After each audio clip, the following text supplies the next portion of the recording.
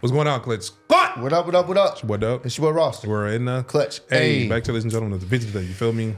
Kevin Durant getting roasted. I actually did see this on Twitter. I don't know if you've seen the full. I seen a clip of it, but okay. Ryan Davis, we know, is a hilarious comedian. Man. Yeah. He does a lot of dope videos and stuff on social media and whatnot. But apparently, from what I was seeing, Durant went at him. Threw a shot saying he was a trash comedian. And you know, Ryan kind of went from there and he made this video. I only seen a clip of it, like I said, on Twitter, but apparently he went. Yeah, nah. If you guys remember how John Cena cooked Austin Theory before WrestleMania this year, that's exactly what happened here. But I think this time he preheated the oven to the maximum 500 degrees and he slow cooked this guy, bro. Damn, bro. Like I said, I don't have a problem seeing this clip again because you know how you get on Twitter and someone sends you a clip or whatever, you watch a little bit of it, then you go on about your day. Yeah, that's what happened. Once he started adding the seasoning and the ingredients, I was there. I stopped whatever I was doing at the time. I stopped what I was doing. I was like, yeah, I'm here now, bro. I'm ready for the feast to be presented to us. Let's finish the meal. So, hey, man, let's check this out, bro. I have no problem checking this out again with you, bro. This is the Easy Money Sniper. Yeah, bro. So apparently, let's see if we can get the So Ryan Davis comedy, a trash comedian, telling a two-time champ that he doesn't know what it takes to win. Should be crazy out here. All right. So y'all seen it. All right. Let's go. All right, KD. Jeez. Kevin Durant said that I was a trash comedian. I'm like, what he say fuck me for? Hey, bro, why you get personal? I ain't talking about that monstrosity sitting on top of your head. I kept it basketball. You said that offense wins championships instead of defense winning championships, and I disagreed. I said it's probably the thinking that you have is why you haven't got close to competing for a title since leaving Golden State. Because during Golden State's run, they had a top 3 defensive efficiency. That's a fact. Since defense isn't as important, explain this to me, Eddie King Jr. In the modern era of basketball, the Hall of Famers with the most titles, Kareem, Jordan, Pippen, Rodman, Kobe, Tim Duncan. They have at minimum 8 all-defensive selections. Not a bunch of scoring titles between all of them. All have a significant amount of all defense. And pause it real quick. You know what Kevin Durant has never had? I know you're thinking waves. Dog, I'm done. That nigga don't know what a brush is. But he's making a great point, bro.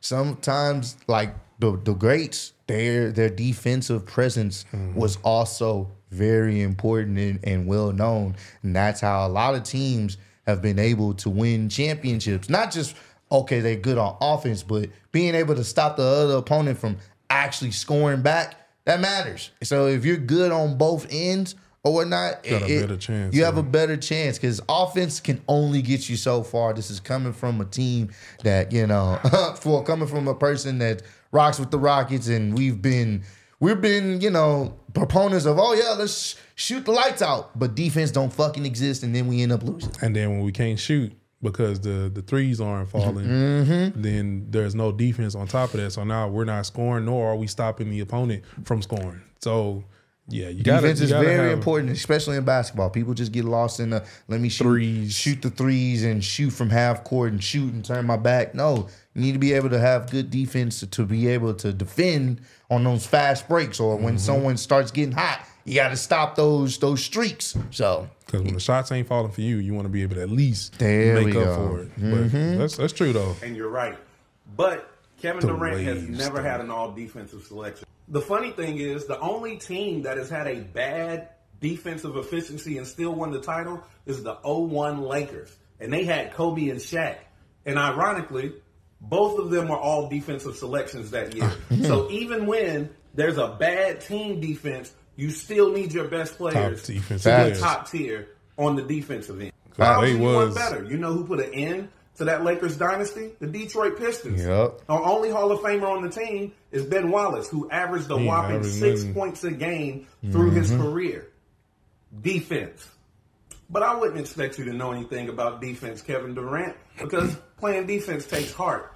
And after you joined the Golden State Warriors, after losing a 3-1 lead to them, we all knew you didn't have heart. But my question is, why would you join them if scoring is what wins championships? Because you were the leading scorer in the league the year before that, and Russ, your teammate, won the scoring title the year after. You, the two best scoring dudes in the entire league was on the same team. Why would you leave?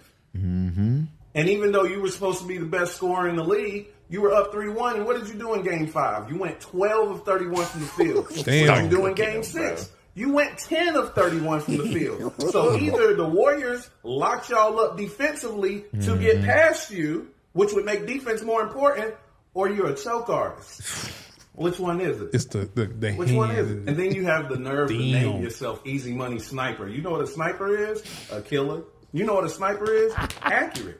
Those are two things you are not whenever a team is dependent on you to carry them to victory. That's why it makes sense that you went over to Golden State. They had already shown that they were killers and that they were winners. See, you only look like a killer whenever other killers are already in the room with you. You're like, not a sniper. You're the dude with the pea shooter. You just add a little bit on top, like the nigga in Harlem Nights.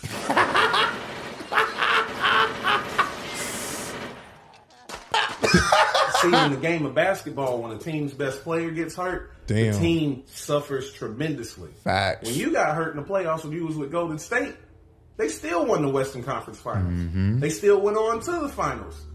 And if Klay Thompson didn't get hurt, they probably would have won without you. Which is what Draymond told you to your face when y'all were arguing. That they were winning before you, and they'll win after you. And you left Golden State after that. And what they do? Won without you. Because they didn't need a pea shooter. See, Kevin, you're just a scorer. And not only are you a scorer, you're a scorer who doesn't score whenever your team needs you to score the most. See, if offense was what it took, then Mike D'Antoni would have several rings. Facts. That Phoenix Suns offense was the best offense I've ever seen in my life. They got Steve Nash 2 MVPs. That's twice as many as you, by the way, Kevin. Why doesn't Steve Nash have a ring? He doesn't even have a finals appearance. But you believe that offense is the way to go. So when you left Golden State, you went over to the Nets and you had them hire Steve Nash as your coach. You're the best scorer. He was on the best offensive scoring team of all time. All this offense, you added, you know what I mean, James Harden, and you added Kyrie Irving. So much offense. Why you get swept in the first round of the playoffs to the defensive-minded Celtics? Mr. Offense, explain it to me. Mr. Offense. The only thing in that series that was more abysmal than the aerial view of your scalp was your shooting percentage in that series. But even though I've given you all these facts, you probably still disagree with me because you're an idiot that doesn't care anything about facts. So you're going to continue to stack your Phoenix Suns team with a bunch of scores. I suggest all you scoring niggas focus on the defensive end because your scoring is good enough that you're going to score anyway. That's how you win a title. But go ahead, try to outscore everybody. And you and your cradle cap will be sent home again in the playoffs. Bro, not you and your cradle cap. Bro, he cooked him, bro. I told you, this nigga. Hey, yo. I told you, he cooked that nigga, bro. He cooked him with facts. And jokes. He threw jokes on top of it. Bro, everything that he said.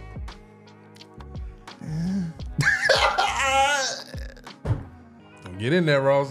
KD gonna come for you. I don't give a fuck. On the burner. I don't care, bro. At the end of the day, it's Ryan. It's one of those type of things where if you're gonna go after other people, they have the right to respond to you, and you probably not gonna like. This is very true. You probably not gonna like the response because, regardless of KD is a phenomenal basketball player, future Hall of Famer, and no one will ever be able to take that from him. I do believe he loves the game, but once he jumped ship and went to Golden State when they did not need him, it looked very, very. Those titles. Even though some can say, I mean, yeah, he was part of the reason why they did win the title. So I'm not going to take that away from him. But they will always have an asterisk behind them. Well, it always feels like they could win anyway. Yeah, he was a big part of it. It comes off like that's the easy route. That was the easy route for you. And then to backdoor have that issue where Draymond pretty much telling me we really never needed you, which was the fucking truth. Even though they were begging him to come, he didn't have to go over there. And to even expound on that, the fact that you left and you haven't sniffed the finals and they've won one again. Fam, you're not finna beat me 3. I'm up 3-1. Yeah, bro. You come back and squash my team. And then call me and then, to that. Yeah, and then all right, I'll join you. It ain't nothing for us to talk about. Yeah, nah, I'm good, bro. Like, bro, I gotta beat y'all. Y'all the enemy right now. That's tough, fam. Like, I don't see how that's.